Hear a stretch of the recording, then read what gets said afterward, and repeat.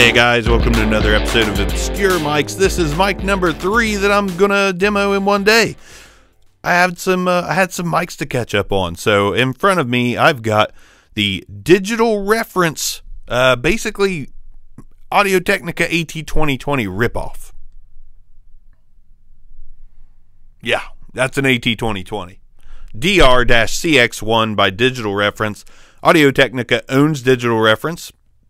And apparently this is a rebranded 2020.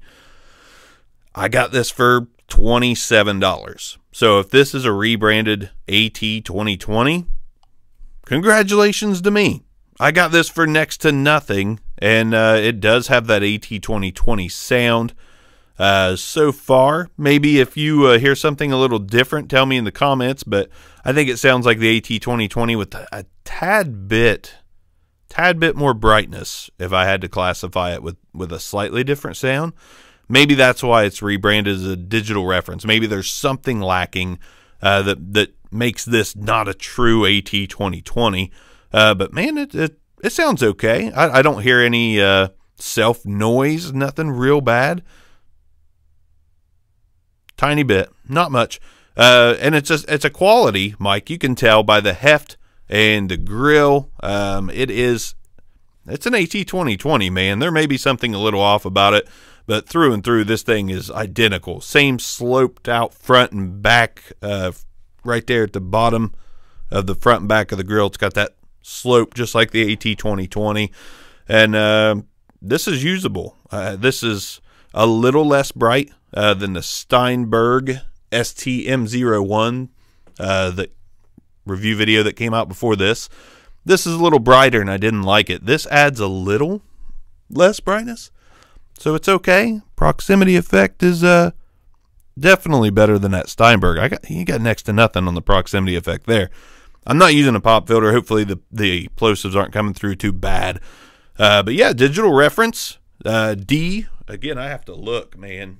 DR-CX1, because it's obscure as shit. Obscure. Digital Reference. I don't never really used a Digital Reference mic on anything. I've had one. I didn't use it. Didn't sound very good. This sounds okay. Sounds pretty solid.